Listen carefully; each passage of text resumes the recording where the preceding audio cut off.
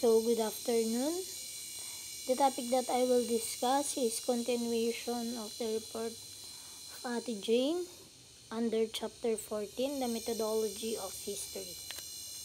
Under that, I will discuss to you the metaphysical history, followed by historical explanation as art, and lastly, historical events and social laws.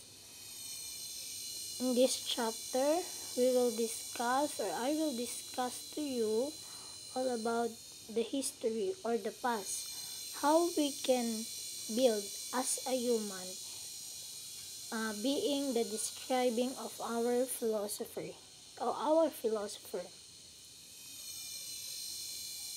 First, we have the metaphysical history, what it is all about.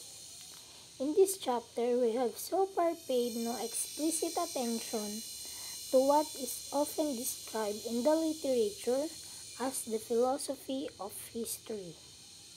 This phrase refers to notions that past events are manifestations of a universal design, the apprehension of which is the chief task of the historian. This is the covering law model. What is all about the covering law model? Model of explanation according to which to explain an event by reference to another event, meaning an explanation of event or what happened. Just when I said while ago, the present through the future or the past to the present. Necessarily proposes an appeal to laws or general propositions correlating events of the type to be explained with events of the type cited as its causes or conditions. It is rooted in David Hume's. Who is David Hume's? Doctrine that when two events are said to be carefully or casually related, all that is meant is that they manifestate certain regulatories of succession that have been repeatedly observed to hold between such events in the past. This doctrine was given more generous explanation by the logical positivism, according to Charles Hempel, 1905 to 1997. Who is David Humes? David Humes was born on May 7, 1711 in Inverge, Scotland. He died on August 25, 1776 at the age of 65 in Inverge, Scotland. Her notable works: A Query Concerning the Principles of Morals, A Testis of Human Nature, An Inquiry Concerning Human Understanding, History of England, Essays Moral and Political. So, he is a philosopher, historian, economism, and easily known as especially for his philosophical empiricism and scepticism. So, refers a term historicism, Karl Popper and F.A. Hayek and Sophie Isaiah Berlin are too narrow. In short, what do you mean by narrow? Makitid. Refers to its metaphysical history because it approaches historical event in the metaphysical mode, that is, in terms of their essential nature rather than their concrete appearances. So, bakit sinabing ang Ang metaphysical history is concrete appearances. Kasi po dito, sa metaphysical history, is ina-under niya yung paano ganito ang kinalabasan. Kumbaga, sa past natin, ano ang magiging kapalaran, kumbaga, as a human, as a person. So, they have a lot of history under the Big Bang Theory, how the universe o paano nagkaroon ng human, paano nagkaroon ng tayong mga tao, paano tayo na-build, something like that. They have a lot of explanation about our history. Medyo complicated nga lang pong intindihin itong nasulat ng ating mga philosopher kasi hindi naman po tayo philosophy. So, paano natin malalaman? So, later on, madidiscuss ko yan under sa letter D. History, according to this view, is the process by which in the inner design of the world is progressively realized. So, history, according to the view, paano na proseso o paano nagkaroon ng ganito. For example, paano nagkaroon ng tao? Paano nagkaroon ng universe? O paano malalaman yung what happened? Paano nagkaroon ng universe? So, we will study about the history to know about what is happening in the past. So, para maklaro sa atin kung ano ang nangyari sa past, paano nagkaroon ng ganito, ng human, paano nagkaroon ng universe, paano nagkaroon ng animals, something like that. So, kailangan nating malaman sa history or sa past para malaman kung paano nabuo yung proseso, paano nangyari yung proseso. You get it what I mean? So, discovering the one in the many. One in the many is kumbaga, from the word history, iisa lang siya, pero they have a lot of analysis. Many, kumbaga, kailangan nating mag-research all about that. Kailangan ng kasagutan. Is therefore the task of the historian rather than analytical philosopher, since one of the concretely manifests as dynamic force in the sequential events that are the historian studies. So, ayun na nga. Kumbaga, from the word one in the many, so, kumbaga, sa history, malalaman natin paano nagkaroon ng universe. That is the one topic. But there have a lot of many. Kung nagre-research tayo, they have a lot of many answer. So, malalaman natin yun, yung sagot. Kasi there have a lot of answering that we need as a historian to study or studies. Began to colonize the territory of history with Darwin's theory of organic evolution. So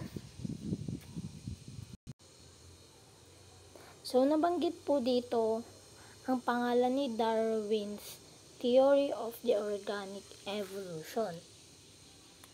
So, dito po sa theory na ito is metaphysical history was a powerful intellectual force. Take note, powerful intellectual force with intimate links to other important developments in 19th century. Through most notable Romanticism, socialism, and nationalism. The idea that the one that is the many is revealed in history can be found in many 18th century and early 19th century writers. So, yun na po yung nasabi ko kanina about sa the one in the many.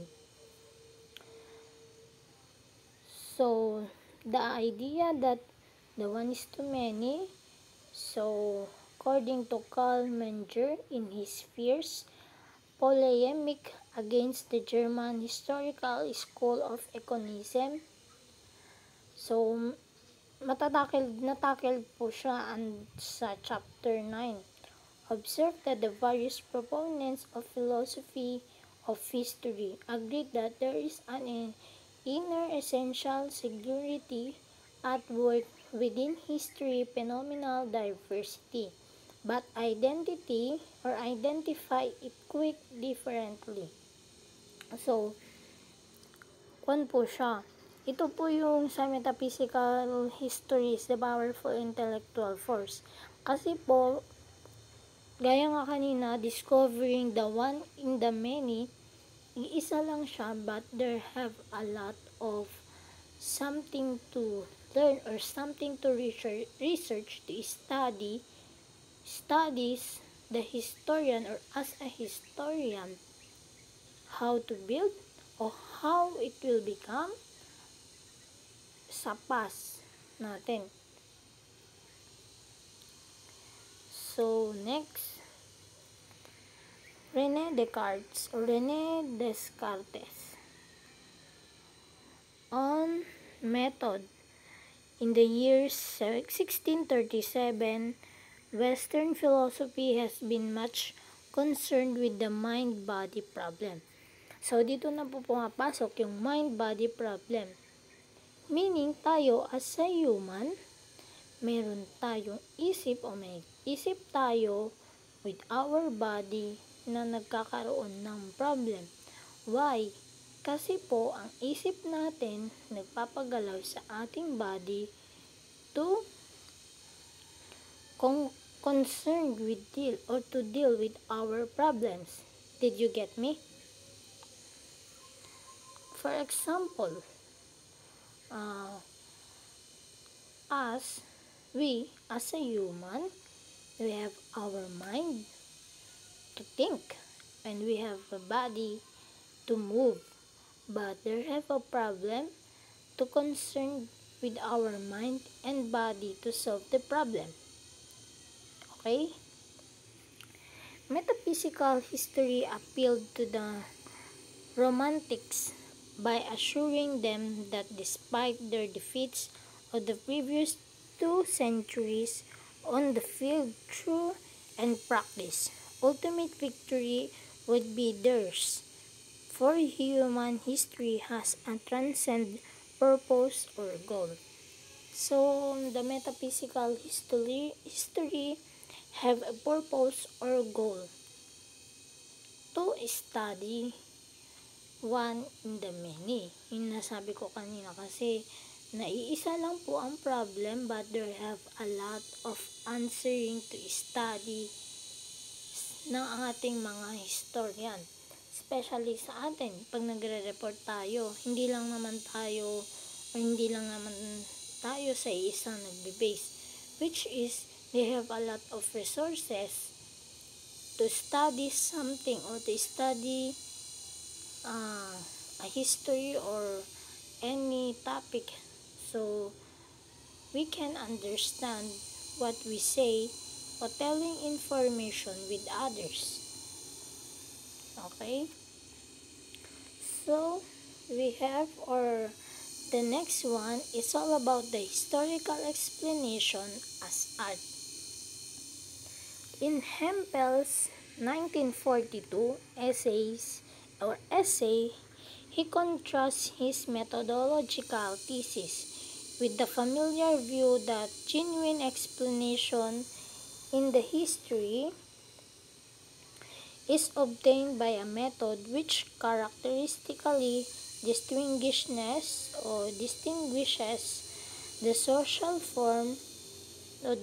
from the natural sciences, namely the method of empathetic understanding.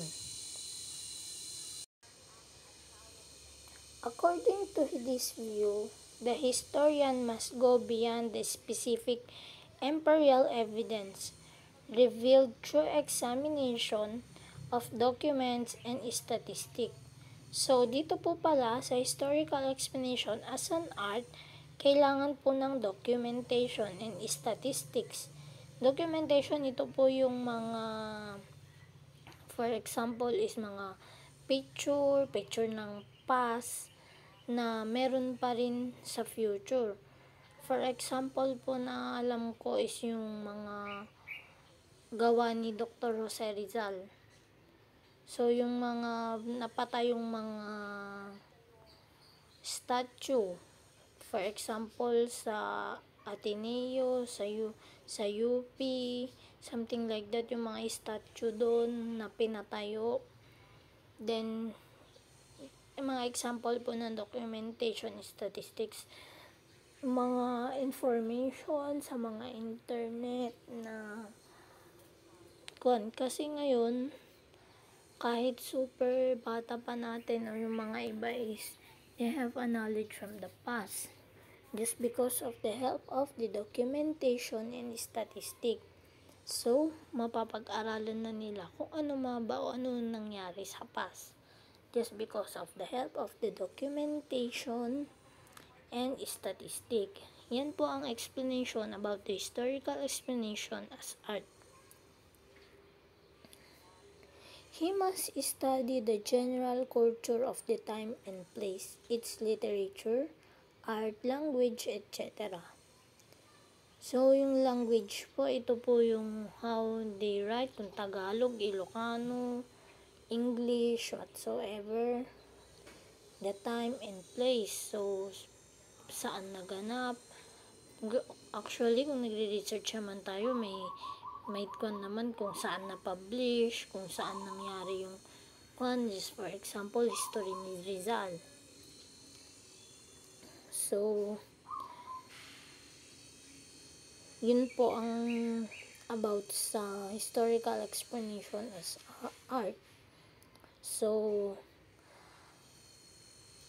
what life was like, how people through their hopes and fears disconcert or conception of themselves, their society, and the world. Only by such means can be historians who belong to the one culture give an accurate and permeating account of event that took place in another. So, ito po kasi is yung, for example, yung mga na lang sa naganap ng mga World War II, yung mga tao noon doon na nabuhay until ngayon, they can share how they live in that past. So, sa bilong po, yung kinabibilangan po ng taong yun, mga nakakasama niya or something relatives, mga apo, ganyan, sa tukod, sa kung ano-ano. They adapting lesson or they're adapting culture with that person or with that human. They adapting because by sharing idea or sharing something with her or with his relatives. So, Hempel's nodes are proportionally different enterprise from physics or biology, more like one of the arts than any the natural sciences. This view is frequently encountered the debate over historical method, often under the rubric of a German term, West or were a verstehen, which means to understand, as opposed to wissen, to know. So, take note. Understand, intindihin, para malaman. Did you get what I mean? Iintindihin natin yung isang sequence para malaman natin. Most prominent names is the most in the 20th century. So, most of that is yung mga nabanggit po dyan o mga nakasulat po dyan na sila version of this view of Max Weber, Bernardetto, Croix, and so on.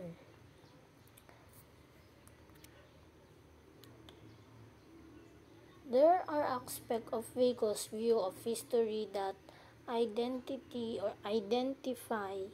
him as a metaphysical historian, since he believed that historical events reflect when he made the world. Ito po yung sinasabi ko kanina na these were noted the previous section. Here we are concerned with Vico's epistemology. This is view of how man, who is not God. Take note, his view of how man, who is not God, can conduct an empirical investigation of history.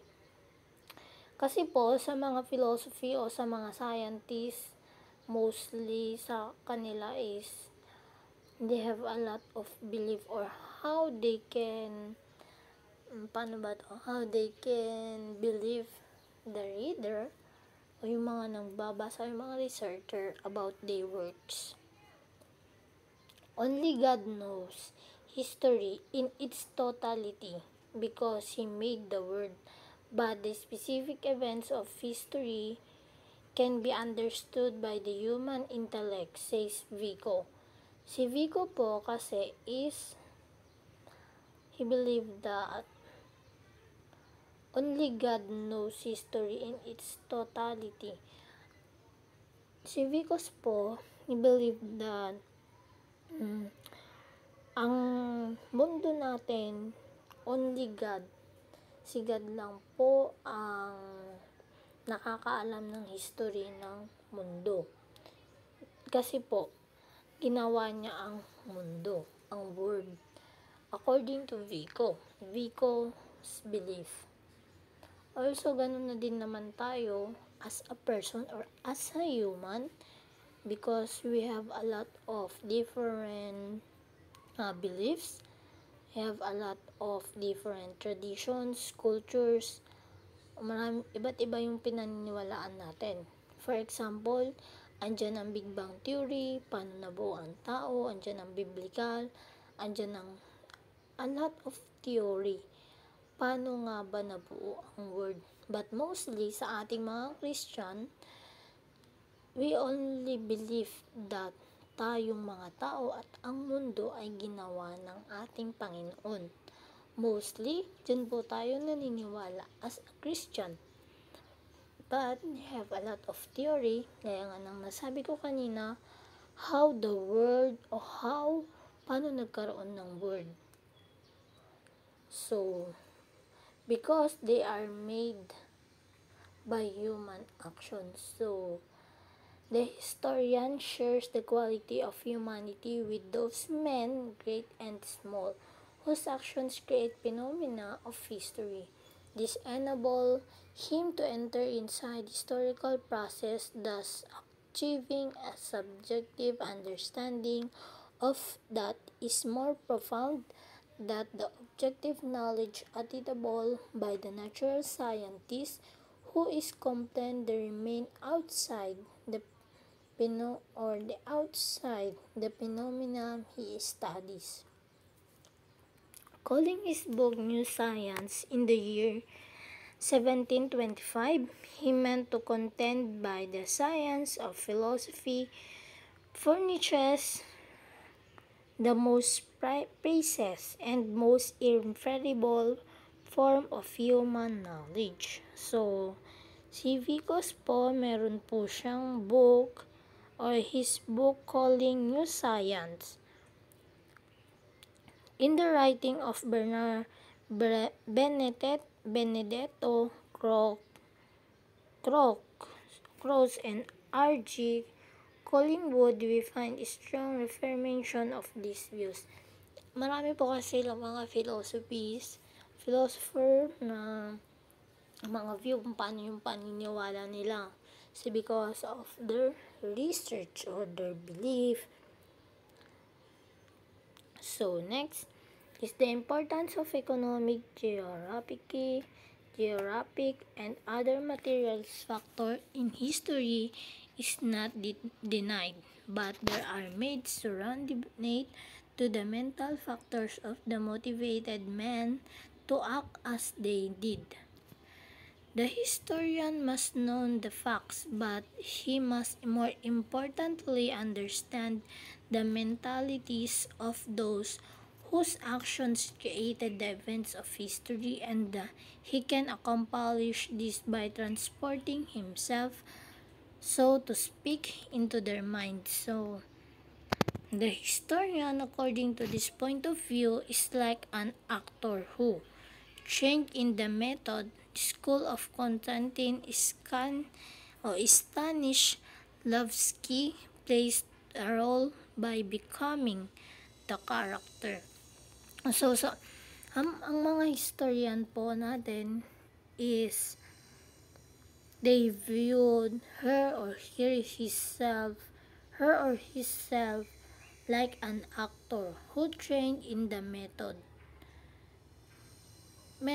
school of na yan, method of Constantine is that way, kumbaga nag-aaral sila o meron yung place nila na kailangan nilang mag-aral.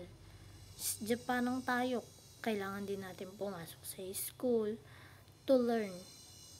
Ganun din po sa kanila. Plays a role by becoming the character. So, kumbaga paano nila magagampanan yung being sila o bilang sila ay historian. Bilang sila na historian or paano sila magiging, how they become. The concept of scientific history and theory in the year 1960. So lastly, we have the historical events and social laws. This is the last. In the preceding section, I have talked about historical phenomena and historical events without offering any definition of them. This is not unproblematic as it may first appear. The events that took place at Pearl Harbor on the morning of 7 December in the year 1941 can be called historical. An unloose sense, but their specific historical importance may be variously described. For example, as the bombing of Pearl Harbor by Japanese aircraft, the attempt by the Japanese to obtain naval phenomenon in the Western Pacific, the entry of the United States or the U.S. into the Second World War, the beginning of a new phase in the struggle between democracy and dictatorship, and so on. As historical phenomena, events do not carry natural descriptions, and different historians will describe them differently, each adopting a different focus of his narrative, depending upon whether he sets out to write a military history, a political history, an economic history, a religious history, and so on. Historical events and social laws po, dito po i-tackled about what happening in the past or anong nangyari sa past from the word historical events. Gaya ng nabanggit dito about sa Pearl Harbor. Meron siyang date, meron yung place, the time, o year, and so on. And social laws, meaning may mga batas po kasi rito na kailangan nilang sundin, or meron po yung mga historian dito na nag-describe a different narrative depending sa they want to write about the military history, about what they happened for that in that past, and the political history, kung paano nga ba nagkaroon ng ganyan, paano yung pamamalakad ng politika nila o yung mga namumuno sa government under that, at paano yung galaw ng economic nila o economic history nila noong nangyari po yan. And paano nagkaroon ng ganyan, nakaka-affect ba dito ang religious nila, religious belief, culture, tradition, and so on. A history of the World War of 1812 can be written without any necessary reference to war as a generic social phenomena. Kumbaga, nung war, nung 1812 is without references sabi, to war. So, meaning, siguro po dito is kasi nasabing without any references kasi po dito under po ng letter D is all about the historical events, kung ano lang ang nangyari, and then yung mga social laws na ano nga ba yung mga patakaran and so on. The long tradition of narrative history, now in the decline in the proper subject matter of history, is politics. The actions of governments and their leaders, ito na yung sinasabi ko kanina, how they act their government, paano yung pamamalakad ng government nila o yung mga leader nila, paano, how they can handle the problem. A traditional narrative history of the War of 1812 would necessarily have a good deal to say about economics, geography, etc. But its main emphasis would be on the political events in the US or the United States, Britain, and the Canadian colonies. One need to not claim the social science can explain events like wars. In order to do so, a law of war would indeed have been advanced, and few social scientists are bold enough to do that. Instead, social science laws are deemed to apply to economic and social conditions, and the same laws apply to conditions that are not at all restricted to wars. So, wala po silang explanation about sa war kasi po sa letter D po natin is all about the historical events, kung ano po ang nangyari that happened in that year and how they are social laws, actions, or how they can act, their government, and so on. And that's all for this afternoon. Thank you for listening and watching.